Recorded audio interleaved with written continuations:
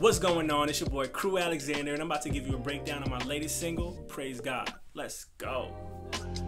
Can we praise God? Hold up. I said, can we praise God? Hold up. So what is praise and how do you praise God? Well, praise is an expression of gratitude and respect towards God, especially within a song. And you can praise God however you want, whether it be through music, through art, through your career, through prayer, through just talking to him and thanking him for what he's brought you through. And that's how this song came about. So I wrote these verses when I was going through a pretty tough time in my life. I felt like I was dealing with a lot, mentally struggling with how to maneuver through the circumstances that I was dealing with. And what better way for an artist than to write it out in song form, right? And so through the course of 3 or 4 days, I had been writing it and I had been going through a lot, and in the midst of that, you know, I felt like God was telling me to pause for a second and recognize where I was, because I had gone through so much and had been going through so much that I didn't take a second to pause and say like, wow, I've really come far, even though it didn't feel like it at the moment.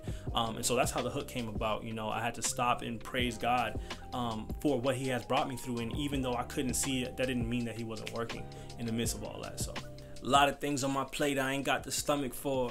It's like the issues I'm running from, I'm running towards. So that was pretty self-explanatory, right? I had been going through a lot. For instance, I was dealing with procrastination, selfishness, laziness, distractions. And so I'm recognizing these things, but I'm running from it, right? I recognize it. I'm like, God, I need you to free me from these things. These things have had a hold on me for so long.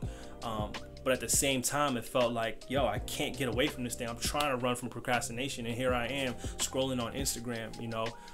And so there was a lot of fleshly battles that I was dealing with. And so it felt like there were so many things that I almost didn't even want to approach it, because it was just too much for me to stomach.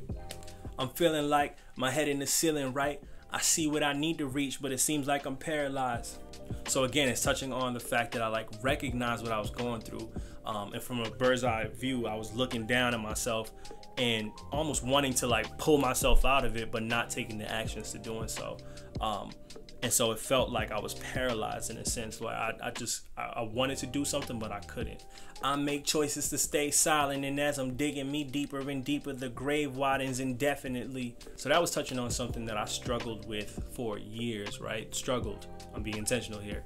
And that was communication. You know, I grew up in a household where I felt like I didn't really open up much. I was very sheltered. I was quiet, you know, an only child for 12 years before my little brother came and my little sister at 15. You know, I didn't really open up as often as I should have. And I think as a result, you know, I brought that into my marriage and didn't even realize how detrimental it was. And so, you know, for instance, me and my wife would get into arguments and I would just close myself out. I would shut myself out and move on. That's what I saw growing up, you know, and then, you know, expected that things would just fix themselves, but they didn't. And that was a huge slap to the face, you know. I had to really overcome that side of me that just wanted to give in, to just stay silent, but not realizing that I was digging myself into a deeper grave. Faith to move mountains, I'm weak and I need to climb it. I'm trying to figure out what I got into when he designed it. In other words, I need not worry. So the Bible tells us to not worry about anything, right? Philippians 4:6 says, don't worry about anything. Instead, pray about everything. Tell God what you need and thank him for what he's done. And so, for example, I was dealing with so many different giants in my life at this time that I have been dealing with for years. And I almost didn't have the faith that I could do it, right? But then you had to kind of come to that understanding that it's not about me. It's not about what I can do. It's about what God can do and what he has done. And so sometimes you just kind of have to get on your knees and pray and just talk to him and tell him like, hey, I'm going through something right now, God. I don't know what this is. I don't even think I can change this, but I need you to intercede for me, because I don't have the strength to do it, and I can only do it through your strength. If I don't feel comfortable letting my guard down, then I just cannot be vulnerable letting my guard down. So this was a favorite line for a lot of y'all. You know, I think it's very important to be vulnerable, especially within this walk in Christianity, and just following Jesus, because sometimes God wants to reveal some things to you that you don't necessarily even want to hear. You might blur them out. You might just ignore it. Or when people even come to you and say, hey, and try to keep you accountable, like, hey, you're dealing with this, or I've been seeing this out of you and I don't like that. we can become defensive and immediately block out whatever they're trying to teach you in that moment. And so being vulnerable is allowing God to do the surgery in your heart that needs to happen, because in order for you to be able to function the way that he called you to, that heart work needs to be done. Holding back tears, it's been too many years, but I'm here despite my lack, so praise God. Hold up.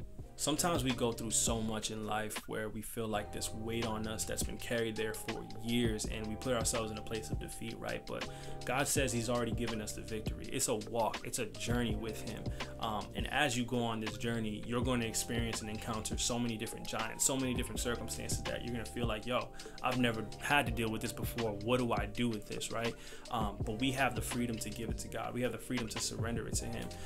And in that, I think, you know, it's important to just stop and thank him for how far he's taken you. It may not seem like a lot. It may seem like you've been taking inches here and there, but God has so much more in store for you, and all it takes is for you to maintain that relationship with him, right?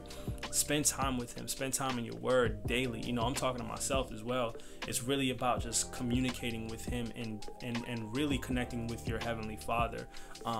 And you'll start to see the fruit of your life. You'll start to see the things shift, breakthroughs happening, you know, curses that have been on you for generations before you were even born will start to break in the midst of just loving God and really surrendering your life to him. And so with that, I would say stop what you're doing and praise God for where he is taking you, because he has so much more for you in store.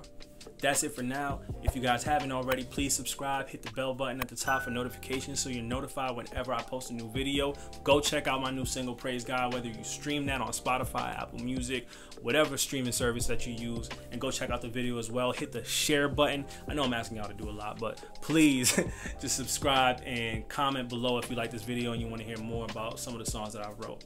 All right, peace.